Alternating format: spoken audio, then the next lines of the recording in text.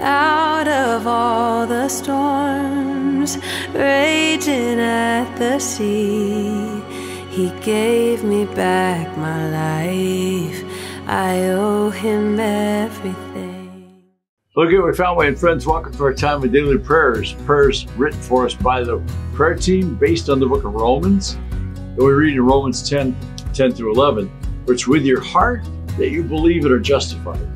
And it's with your mouth that you profess your faith and are saved. As scripture says, anyone who believes in him will never be put to shame. Let's pray. Father God, let us never forget our belief in Jesus Christ and your gift of salvation. For you, O Lord, have provided a deliverance from all shame. Let our voices ever proclaim the wonders of your mercies. You alone are our mighty Redeemer. In the beautiful name of Jesus, amen.